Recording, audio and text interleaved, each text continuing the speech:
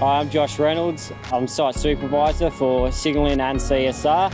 I build that bridge between CSR and Signalling for the installation of all our trackside equipment. Some of the challenges we face every day on the civil side is working the existing infrastructure,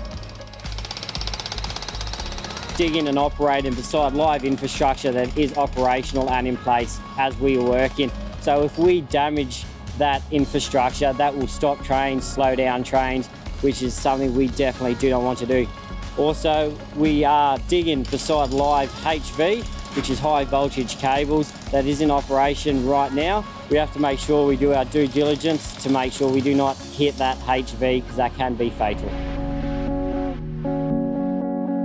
We have to make sure we've got all of our processes in place. We know exactly where it is, and that's with preparation works prior to us digging, locating it with NDD, which is non-destructive digging. That's a sucker truck which does it with water and a vacuum. With such a narrow corridor and the tight time frame that we have, we do try to get things moving very quickly. So we extend some of our hours and we work 6 days a week usually. But there are some jobs that we can only do during the night due to train running. So we have what we call ALBS, which is after last, before first trains, and we get in on the track in those little windows. All the areas that we have to combine to make it work is metro infrastructure to make sure that we don't damage any of the equipment, but also TFPCs, which is Track Force Protection Officers. So they make sure that we are safe while we're working and we are not interrupting the train running. There's also the public is another major one out on this project. And we have the comms team, which we give advance warning to for if we're going to interrupt any public while we work. We like to delineate us from the public as much as possible. So we put delineation fencing around ourselves so we can keep the public out and safe. One of the big wins that I've had personally is solving one of the problems that we face down in the Dandenong Junction and Cheltenham Road area, where it's a very congested area. We've got existing rail bridges and a junction which goes 2 lines to Pakenham and another line down to Cranbourne. And with such a congested area, installing our trackside equipment can be hard, and we put together a team of engineers and designers and myself, and we came up with a plan to install all these trackside equipment with minimal delays to the train system and safely. Some of the lessons learned that I've had is not only thinking about the projects that you are on now, but also the future works that are going to happen in the same area. So the project we're doing now, down in Dandenong outer area, also leads up to the next project, the HCT. So we've got to make sure everything that we install doesn't interrupt the next project. So it's always thinking that one step ahead, what's going to happen next in this area.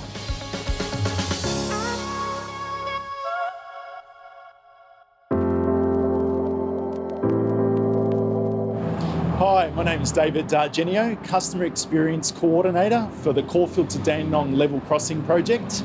My role basically involves planning and organising the busing strategy during our occupations, and also on the operational interface for Metro. So I look after all the customer service impacts to the station staff and customers at the station. And I'm basically responsible from Southern Cross to Pakenham and Cranbourne. One of the largest challenges we have is the distance that this project covers, and also that affects our busing limits as well when we have occupations. So we're busing quite a large number of people, so trying to work through with traffic management to ensure that they're not disrupted too much, and just preempting all the road closures to try and have that process seamless. So each day I evaluate the customer impact on the project, so any impact to the stations, the station staff and our rail commuters. So working out the best possible routes for our customers and ensuring that we don't extend their journey time too much. I plan our occupation months out, so at least a couple months out, basically liaising with stakeholders and working out my busing strategy, liaising with our traffic management, so trying to prevent putting buses down congested roads, and again that main part of not impacting our customer too much during our disruptions. So obviously our customers will be getting off the train and boarding our buses, so making sure that that process is safe and secure for them when they transfer from train to bus. And also communicating to them the reason for the disruption and also the duration, so they can pre-plan their day or their week ahead. We're almost about to reach our 1 million customer milestone, so we've almost bussed 1 million customers, and it's a proud moment to have done that so early in the piece, and it just really promotes to the business on the impact of this line. It's one of the highest patronage in the network, so to have successfully bussed that amount of people is a great achievement for Metro and the project. Safety is our number one priority, putting on extra staff to just get people on their way in a safe and secure manner. I deal with a number of stakeholders, so ranging from PTV, our labour hire companies, our traffic managers, also our local traders here as well, and also local councils. Consulting with the business is very important. I've had to instill trust in them that I know what I'm doing, and they trust me to deliver a fantastic product. So it's just building that relationship with the internal stakeholders and the business. So we are getting a lot of things done, and you can see that with the progress of the project, and our customers can also see that, and they're understanding the reason for the disruptions and the impact.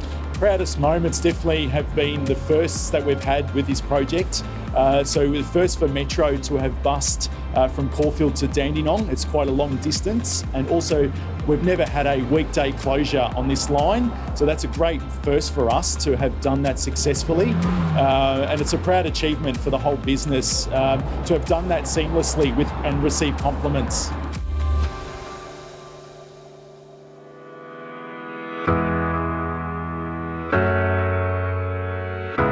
Hi, my name's Alex Matafis. I'm part of the access team at the Caulfield to Dandenong Alliance, or CTD, and my current role is the Construction Interface Coordinator. I am Area 1 specific, so we do have the tightest corridor on the project. Some of the other key risk items would be the plant and train interaction through those tight corridors, and how that's managed from a day-to-day perspective. The way we generally look at that is that we delve into the desktop assessment, having a look at the general access packs, construction methodologies, safe work method statements, everything essentially that forms part of that work pack. Some of the specific risks would be that potential for train and plant interaction is a huge one. So we've got many different controls for that. So you will see delineation fencing running through our corridor. You'll also see TFPCs, or track force protection coordinators, out patrolling and ensuring that we're capturing the right levels of control from a safe working perspective. And we've also got OSOs to ensure that we're protecting our plant operators and our staff from the overhead lines as well. We are operating trains on this network right next to construction activities, so critical that we get it right. We do go back into the business and ask those hard questions at times, and we are pushing boundaries every day on this project. So this is definitely one of the busiest rail corridors in Victoria, so it's critical that we are constantly looking at risk, and we do that through our rail access processes as well. So generally we ensure that the right level of controls are in place every day. My experience with the project thus far has been all positive. Some of the key items for me would be to work and integrate, I guess, what we're doing on this project throughout the industry and help progress that and improve day by day. It does take a huge team effort, and that team involves not only us within the access team, but the constructors out there as well, so your CPBs and lend leases, as well as train operations, track infrastructure, and all the other parties that do have a huge input onto this project. It's a big fight for us to ensure that we're building for the future, that we've got the right type of capability on our train network to reduce congestion wherever we can. Some of the key challenges would be that we are operating in an industry that actually is quite short on resources, specifically rail knowledge. So that's part of our team's job, is to help mentor a lot of these younger engineers and people coming out from other industries to ensure that they're building their wealth of knowledge as well. I think the benefits are there for the whole community, including Metro trains. the chance of getting stuck out here on a level crossing is real. So I guess us as a level crossing project as a whole, we want to make sure that we are removing that risk wherever we can, ensuring that we're getting safer roadways, a safer operating network, reduce congestion wherever we can.